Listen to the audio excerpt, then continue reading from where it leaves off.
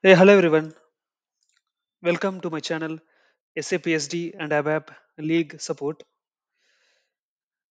It is continuation series on SAP SD ABAP debugging for functional consultants. In our previous video, we discussed about how the pricing date will be determined into sales order in the debug mode. And today we will see how it will be determined in case of invoice. So I'm going to create one invoice in VF01 transaction code.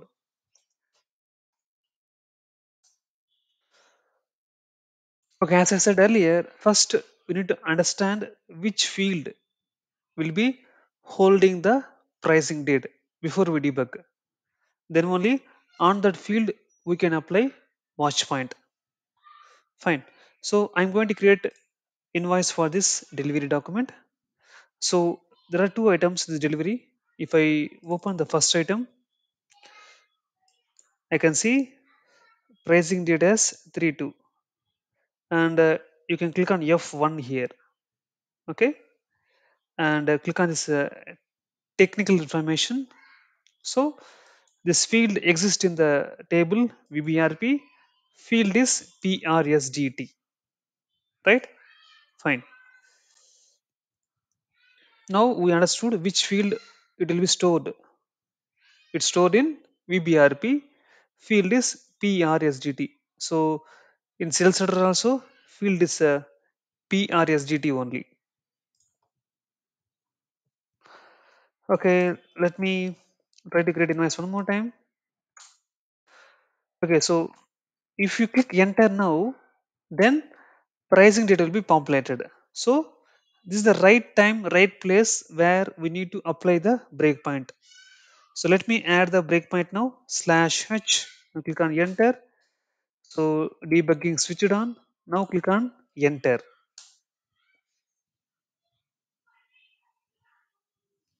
So now the debugger has been started. So let me add those field VBRP, PRSDT and XVBRP, PRSDT. As I told several times, sometimes we don't know which field the value will be populated. It might be in VBRP structure PRSDT field or XVBRP PRSDT. So we need to apply watch point on both of this field. Then only we can understand how this field is getting populated. Right? As of now in this program, these two fields are inactive. Right? So we need to go to the previous program. So we should click on the F7 return. Click this F7, F7, F7. One more thing we should understand here is that whenever the field is inactive, then we can't apply watch point. It's saying that the field doesn't exist. You see, the program defaultly determined here. So that means this variable is looking in this program, but in this program, this variable is not available. Right? Yeah. That's why we should wait until this should be inactive. So active. Click on F7, F7, F7, F7. Yeah, now see VBRP has been enabled. As of now, there is no value inside this field. Let's apply watch point on this VBRP PRSDT. Sorry, VBRP watch point PRSDT, right? Now watch point has been enabled on the VBRP PRSDT field. Okay. Now click on F8 now. Hmm. To my surprise, you see here. So so you should understand one thing here, right? So first of all, XVBRP holding the value. That value passed to the structure VBRP, right? But still XVBRP holding the PRSDT value, but still how this XVBRP has been holding the value, right? We should know the source for this, right? So we apply the breakpoint, set watch point on that variable. It stopped here, but still we didn't identify the source for the PRSDT update in the VBRP table, right? So we should what we can do now, go to standard. You see that tab standard, click on standard, right? Apply watch point on this. So this is stack basically, okay? Stack is ABAP screen and stack, okay? Stack is nothing but a history of the document, of the program flow, right? So this is the flow the program reached to this point. So currently we are this stack 5. To reach stack 5, stack 4 has been executed. In the stack 4 only we are calling stack 5, right? But still in stack 5 we have seen it has been determined, but still it didn't help us because it isn't the actual source where we'll get that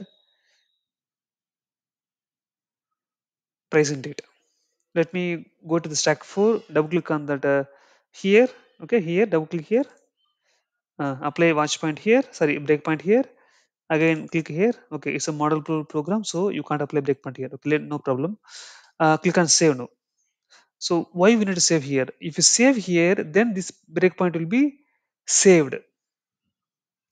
I will tell you what's the purpose of this save. Okay.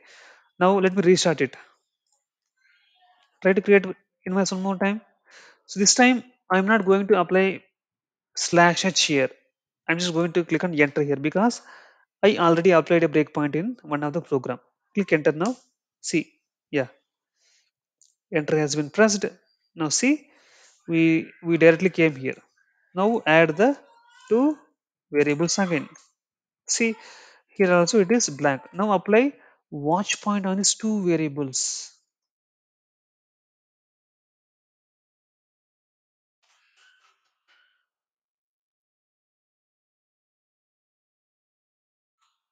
Hmm.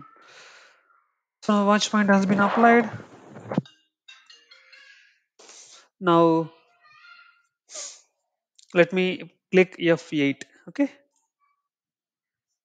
Hmm. You see, I have pressed F8. Still XVBRP has been updated,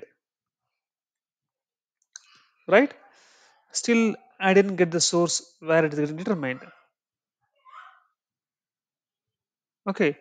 So again, I will do the same thing. XVBRP, XVBRP.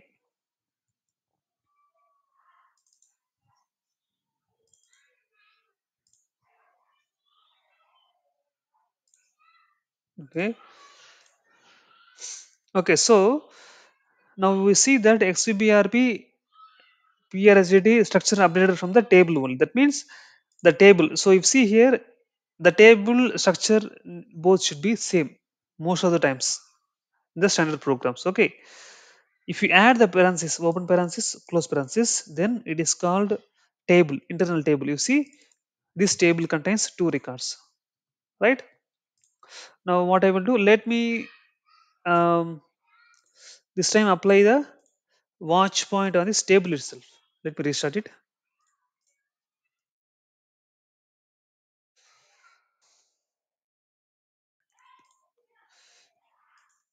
Okay, apply watch point on this table, watch point on this field, again watch point on this XVBRP as well. Click on now, click on F8. Oh my god, you see already we have data populated here. Let me add PRSGT. No use here. Fine. This of no use. Let me reset it one more time. Let me do the debug. This time I will apply breakpoint slash h. Okay. Enter. Hmm. So let me click on F7. Go back. Go back. Go back. Go back. Go back. Go back. Go back. Yeah. Now it has been enabled. VBRP PRSGT.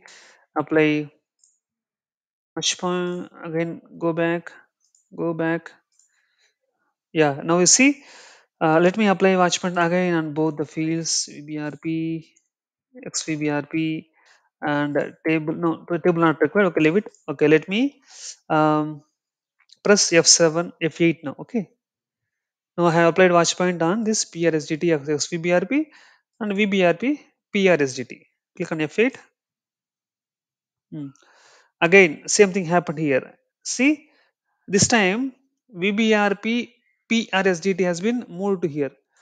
So we should understand one thing here. So whenever we apply a watch point, the breakpoint will stop after updating the field, not before updating. The field updated the previous line 289 only, not here. Okay, that we should keep in our mind. So VBRP PRSDT has been moved to XVBRP PRSDT. Right? Still, it doesn't help us. We need to know the source for this one. Right? Again, go to standard. Hmm. What we can do? So go to each and every stack and apply the breakpoint. Come here, apply the breakpoint. Come here, apply the breakpoint. Okay, now let me save it. Hmm. It has been saved. Restart it one more time. Again, give the delivery number. This time, I'm not going to apply the breakpoint. I'm just simply going to enter it. Enter.